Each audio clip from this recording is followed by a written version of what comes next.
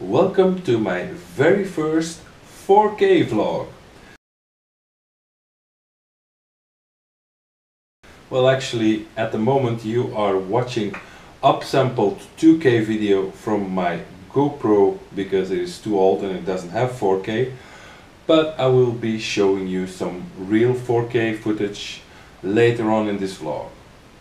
Those who watch my vlog regularly may know that a couple of weeks ago I went to Holland to shoot a 4K video on the X-T2 for a guy named Eduard. Eduard is a hunter and fisherman who needed some videos for his website, and well, I needed the practice and to see if I wanted to get deeper into this video thing. The video is finished now. I will show you the video in a minute. It was all shot in 4K and I've exported it. Actually, I'm exporting it right now from Premiere Pro to the standard YouTube 4K video preset. Apart from editing and exporting, I have done nothing to the images, so there's no color grading. This is all in camera. One thing I've added is subtitles because the video is in Dutch, and I wanted to make sure that those of you who want to follow what's going on and not just look at the images know what it is all about. There is some graphic content, although it is very moderate, but if you are offended by geese, then this is probably not the video to watch, and you may just skip like 10 minutes and go to the end, because after showing the finished video I will tell you a bit more about the tools that I use, the accessories that I use, and I will tell you what settings I use. So stay tuned. Here is the video of Eduard.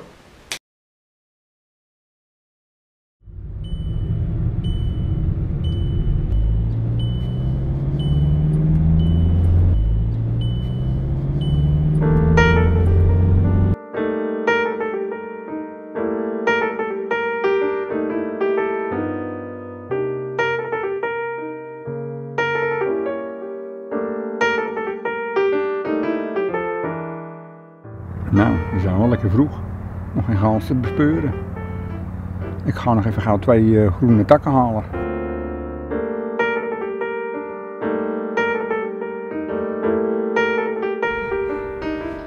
Hey mensen, Eduard jagen en vissen. Kijk even op internet, dan weet je het. En ik zit hier vanmorgen om de ganzengaten te bestrijden. Ik heb lekker mijn hondjes bij me. Het is mooi weer, het is echt een beetje zomer. Voor de ganzen niet helemaal top, maar de schade moet bestreden worden. We zitten hier in een grasland. En die ganzen die vertrappen, die verschijten alles. Zodat die boer niet meer kan maaien, niet meer kan rommelen. En dan moet de jager komen om het op te ruimen. En daar zijn we vandaag mee bezig.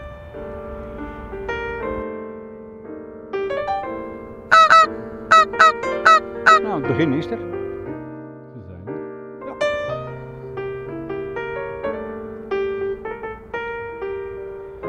Dat is een idee van mij om op de dijk te gaan zitten, dan kan je eigenlijk beter weghouden. Maar weet je, daar vallen ze niet, ze vielen hier. En nou vallen ze verdomme op de dijk.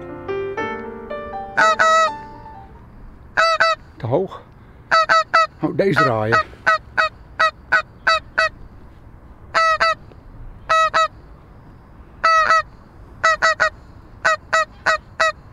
Oeh. Oeh. 2 Canada's.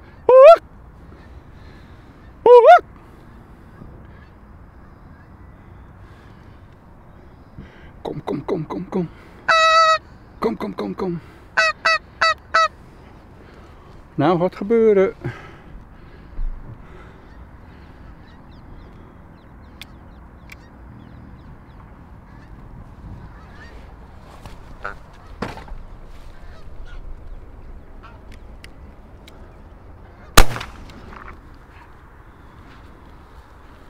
Dat is 1, dat is 2.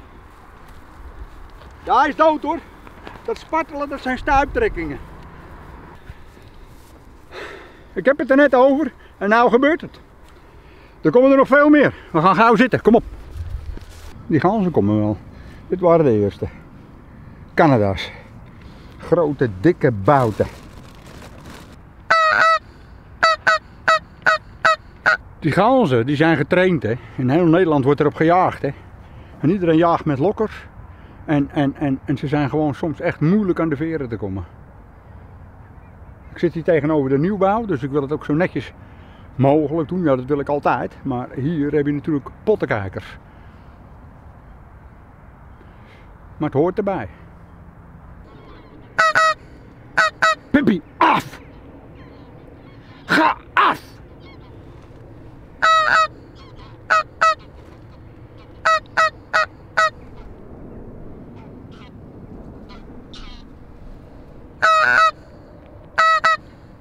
Nooit gezien.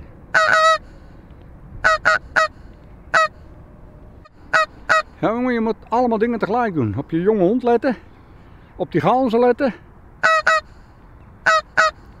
Een kans verprutst.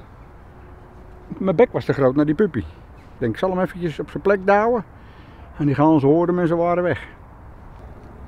Allemaal ganzen. Nou, die ga ik benaderen.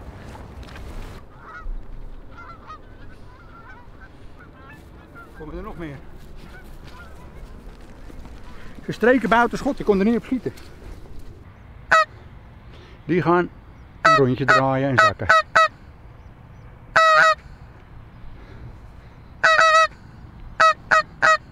Ze draaien nu.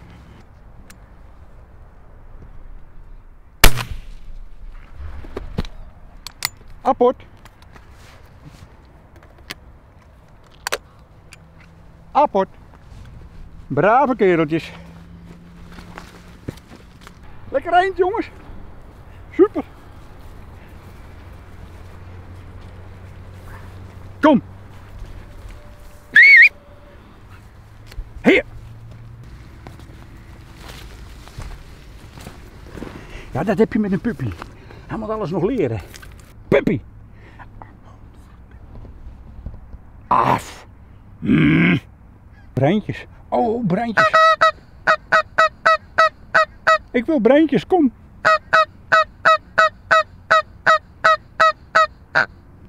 Breintjes zijn de lekkerste. Maar die breintjes denken we hebben er geen zin in. Ze gaan door. Oh, wat een mooi wild allemaal. Wat een wild hè. Het is niet te geloven wat een wild. Super. Oh, ik dacht even dat het de verkeerde was. Ik denk ik doe het niet. Maar het was toch een goeie. Je zit hier. Je schiet 2 ganzen en een eend. Maar wat een wild hebben we gezien.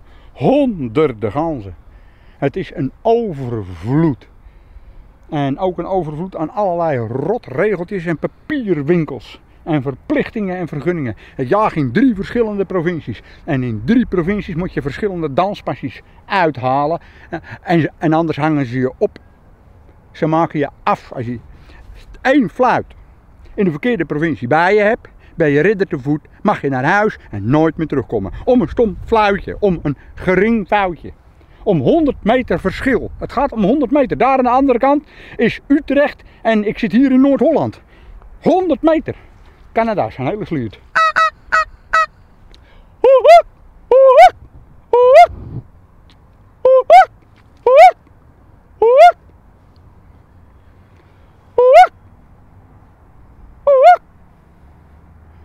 Ja, daar heb ik geen fluit voor, dat doe ik met mijn stem, hè. Maar ik ben bang dat ze ingestreken zijn aan de andere kant van de maïs. Want ik zie ze niet meer. Die Canada's, dat zijn van die lekkere grote ganzen. Die schiet ik graag. Niet voor op het bord, maar voor in de worst. Het maakt lekker veel kilo's. Supergoed vlees om worst van te maken. Ja, kilo's. Ze trekken aan de andere kant van de bomenrij en ze trekken zich niets van ons aan. Helemaal niets.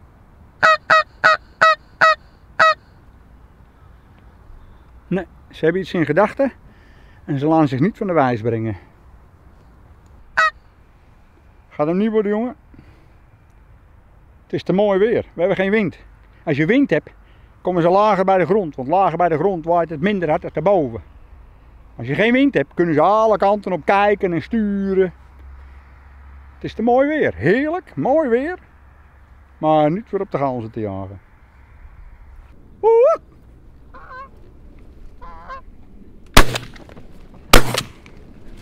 3 heb ik er.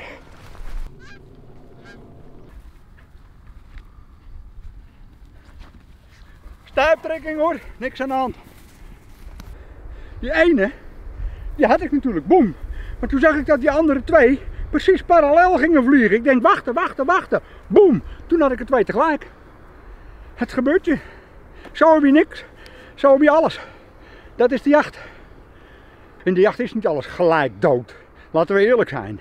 Maar dan dient een snelle, vlotte handbeweging daar een snel einde aan te maken. Bij een leeuw en een tijger is het ook wel eens een keer mis, een prooi. En ook wel eens niet gelijk dood. En dan moeten ze ermee knokken.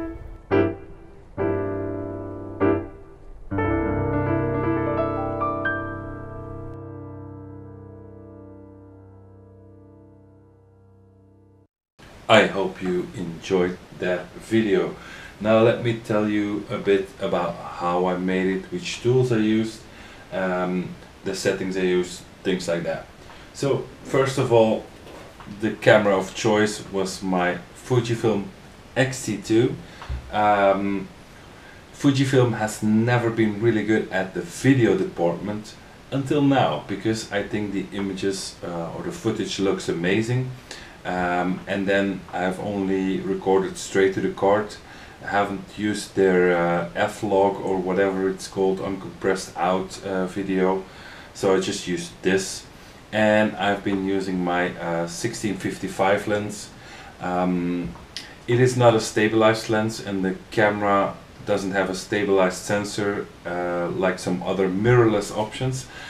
I do have an 1855 which is image stabilized, but I really wanted to get, first of all, the image quality of this lens, which is just a bit better. I also like the handling better, and I wanted to have some movement in my images. I wanted to be a bit rough, not too perfectly smooth, because there's been a bit of overkill about all the butter smooth gimbal kind of images. So I think it fits better with my photography style too, if there's some movement in those images, but not too much to make it like disturbingly shaky. So I try to get that thing going most of the time. I found out that the camera is pretty easy to use. You just turn this top lever to video and you are in video mode. The shutter button starts and stops the video recording, so that works quite easily. I shot at 24p in 4K, so in order to get like a nice image quality, a nice look to the images, a cinematic look to the images, I shot at 1/50th of a second. The general rule is to shoot at double of the amount of frames you shoot a second. So I'm shooting 24p, so I should have shot at 1/48th of a second, which unfortunately is not possible, of course.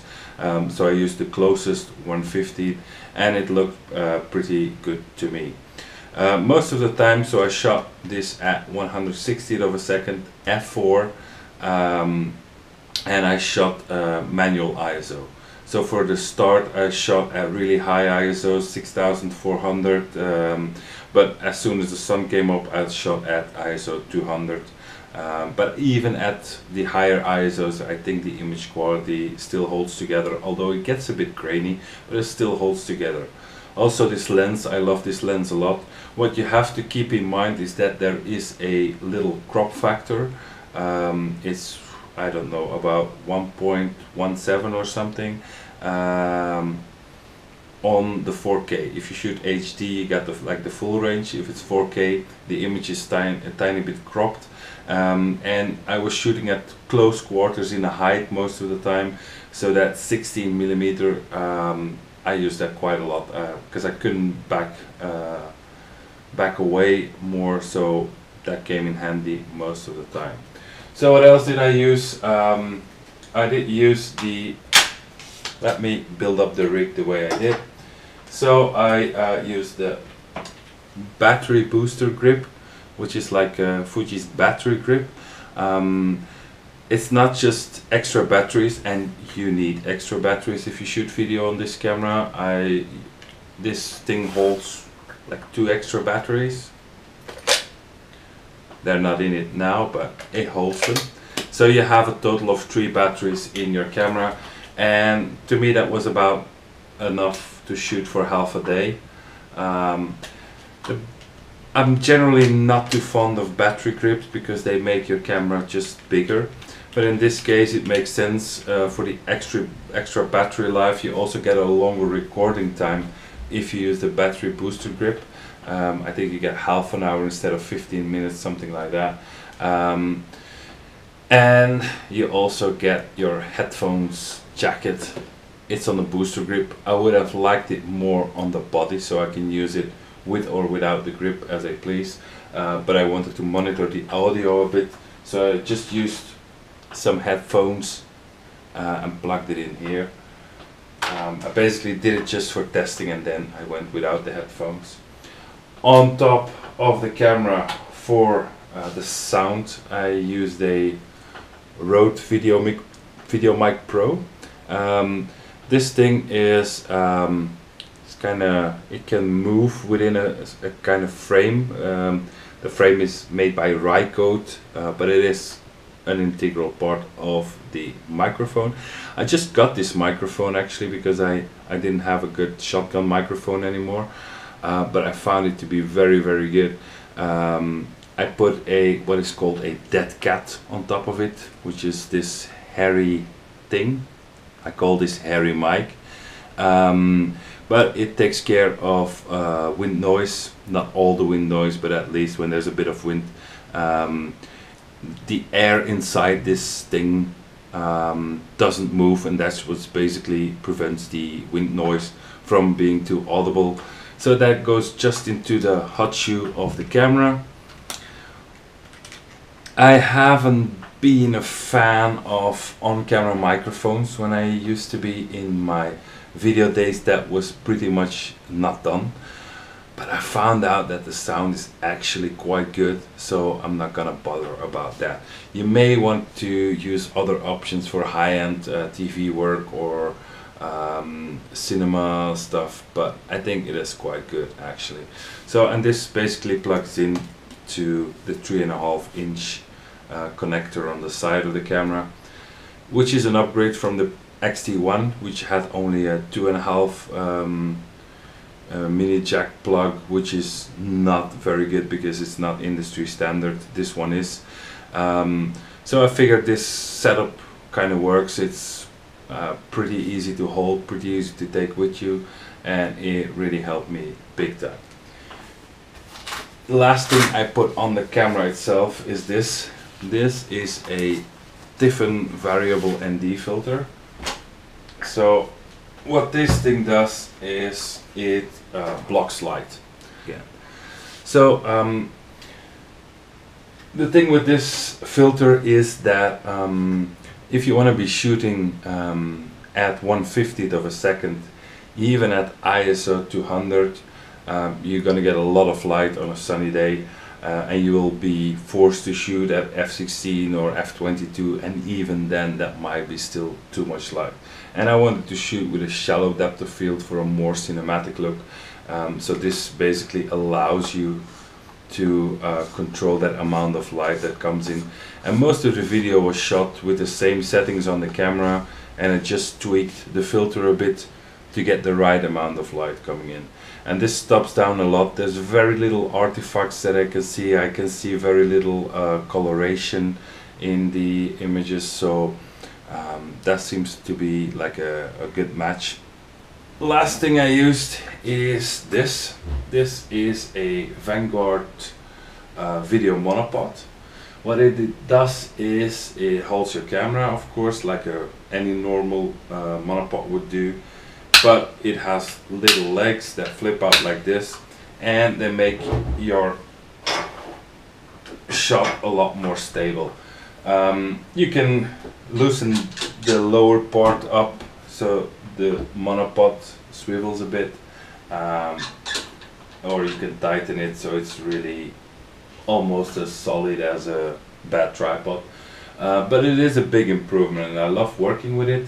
It also has a video head on top, so I could do some smooth pans and tilts. So this thing really works. There are other monopods on the market. I just happen to have a contact that could borrow me this one.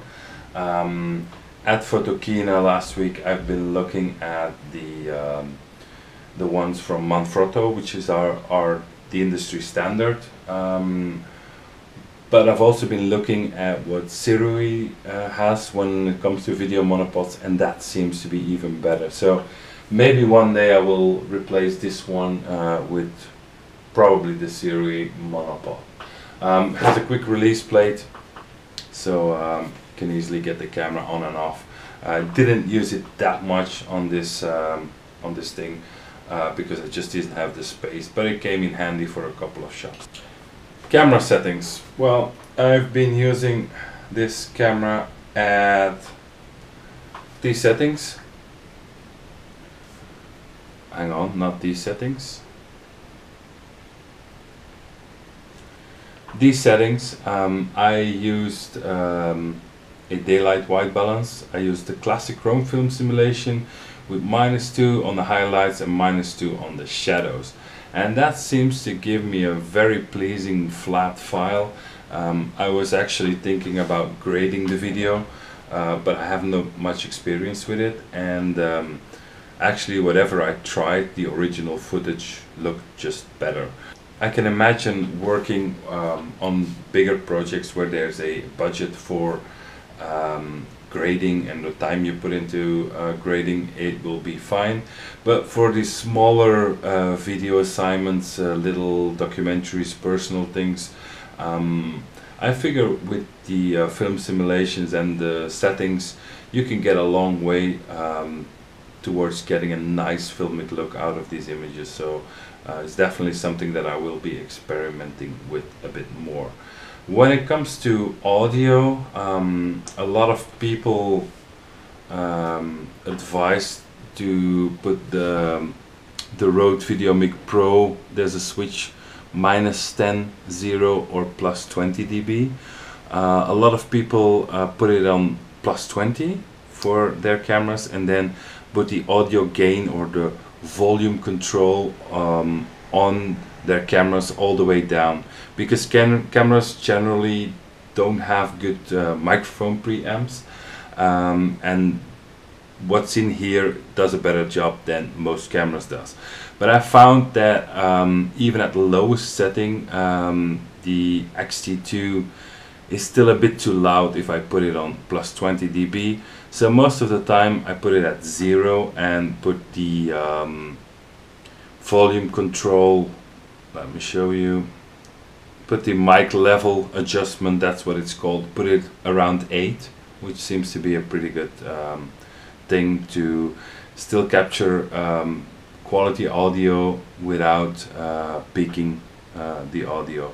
So around 8 worked for me on this project, but of course that depends entirely on the situation that you might be in. As for editing, I used Premiere Pro CC. Latest version seems to edit it quite well on my iMac, although even though I have 16 gigs of RAM, 4K really takes a lot of your machine, definitely if you are trying to layer and put things on top. I also put black bars on the top and the bottom to get the CinemaScope horizontal panoramic view, because I like that. It doesn't do anything else actually. I'm very much aware that this video is far from perfect. There's a lot that I would do different if I had to do it right now. There's a lot to learn about this new technology. This working with 4K it's so demanding, because every little detail that is wrong, well, you see it in 4K. Also things about stabilization, the way I hold the camera, things like that. I need some practice, but I think I'm on the right way to create something that I like, that is in the same style as my photography. The main thing that I did wrong here was that I didn't shoot enough B-roll. So B-roll is all the other footage that's not absolutely essential for a video, but that you can use in editing to make smooth transitions. There's a couple of transitions in this video that I'm not happy with, but hey, you have to learn somehow, and I was very limited in my movement, but still I should have shot a lot more B-roll. And in my next experiment I'm definitely going to make sure I shoot more B-roll. And that's the end of this episode of the vlog. Bye bye.